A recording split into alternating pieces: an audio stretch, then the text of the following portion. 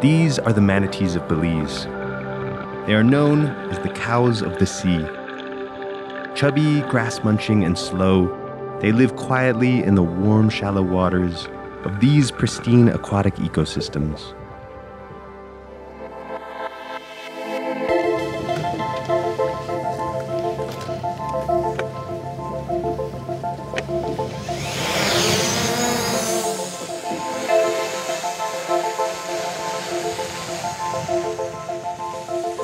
Marine conservationist Jamal Galvez has dedicated his life to protecting them. What are you seeing? So usually I look around for a mud print, and I can see there's a mud print right there. When they're feeding, they tend to stir up a lot of mud because they're eating the grass. COVID meant these guys got a tourist-free year, and they've been living their best lives. It's right in front of the boat, right there. Oh, yeah. Wow. Seagrass are much healthier in shallow waters due to the sunlight being able to access the plants. They're healthier, lusher. And these are habitats that have been known to manatees for many years. But now, as travel restrictions are lifted and crowds start to return, their existence is in danger once again. Right here is the dredger? Right here is the dredge. They're taking away the sediment, making it deeper, so that they can accommodate large boats and cruise ships. The number of Antillean manatees killed by human error more than halved after the cruise industry went on a 16-month hiatus. Mothers have had a chance to raise their calves in peace. But the ships are coming back, and the government is pushing for a return to mass tourism. Marine conservationists warn that the time is running out to prevent the number of dead manatees from scaling up again. We've seen manatees death rate increase every year. Just like tourism numbers go up, manatee death rates follows behind. What are the numbers? In 2019, there was about 49 manatee reports that came in. Deaths. And in 2020, when COVID-19 came, we saw a drastic decrease. We were in the teens in 2020. Galvez has been taking care of manatees since he was 11 years old. He is known as the Manatee Man. So what are the biggest risks to manatees? Majority of manatees that die are as a result of watercraft collision. Threats including entanglement in fishing gears, garbage pollution, destruction of coastal habitat, people tearing down the mangroves. Talk to me about the boat collisions. How does that happen? Majority of the boat collision happens in shallow waters. Manatees tend to feed and hang out in shallow waters. But if you're in a water some 3 feet deep and the engine goes down 2 feet, manatee has no space between the ocean floor and the boat to get away. And these animals are slow. I mean, they get hit because people are just speeding through without looking. Correct. I've observed myself, boats come in the morning, do a manatee tour, they enjoy the manatee tour, they come very slowly, they go up the river, in the afternoon they come back full speed. Forgot that they just left 20 manatees there that they just did a tour for. Not thinking about tomorrow, not thinking about 20 years from now, just thinking about making that buck right now. They get hit, oftentimes go unreported. If you report it, we're able to come out to see if we can assist. Perhaps we can save the animal, but if it's left out there to bleed, it's cruel. It might sound like a simple fix, protect the manatees, but the country is in dire need of revenue. Belize was already considering an International Monetary Fund austerity plan when COVID hit, clobbering the tourism industry, representing 42% of its GDP. Now, the country cannot pay its bills.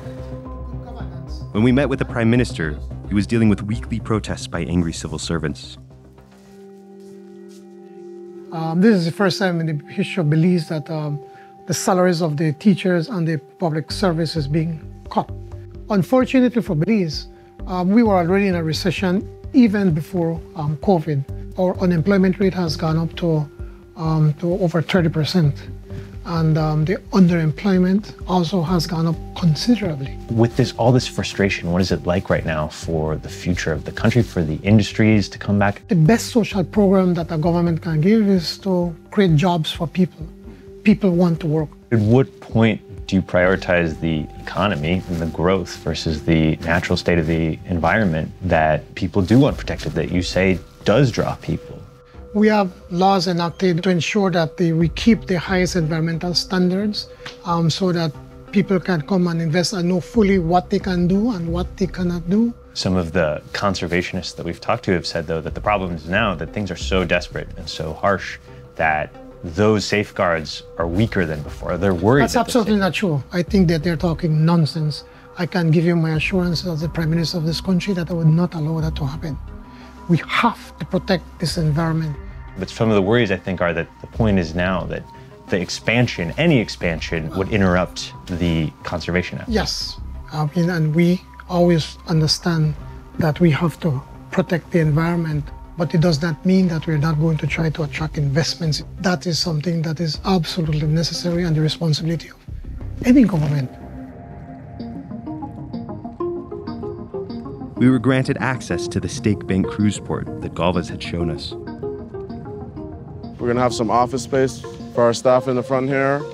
And then to the end there, that's gonna be a huge family beach with lots of huts over the water, restaurants, bars. This project is owned by the Feinstein family, one of the largest business owners in the country. You know, when this project is complete, you're looking at 3,000 to 4,000 jobs indirectly, and that trickle-down effect is gonna benefit maybe about 10,000 households. How are you trying to minimize the impact, and what have you heard about its effect here? Well, out here we have very, very, very minimal environmental impact. As you can see, all the material from our dredging goes, 100% of it goes on the island.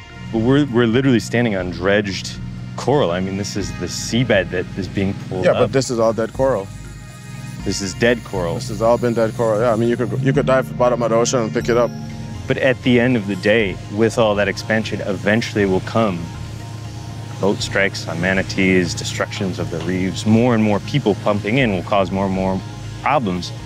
At what point is that worth it? Well, we don't know that that's going to be the case, you know. Only time will tell. But like I said, everyone has to do their part. With this cruise port, we don't need anything else in the country. This is perfect for Belize. We're not overdoing it. I know there's a couple other cruise ports on the table. No, that's a disaster. What you're saying is that 4 would be bad, but 1 would be good. And what we're hearing is that none would be best. Yeah, but the country needs us, you know. This is what our country needs. Our Belize is going to lose its cruise industry. You know, the cruise lines have made it very clear for years and years, actually. They've been telling the government that we need a dry dock. We can't be coming here and dropping our anchor. We need a dry dock.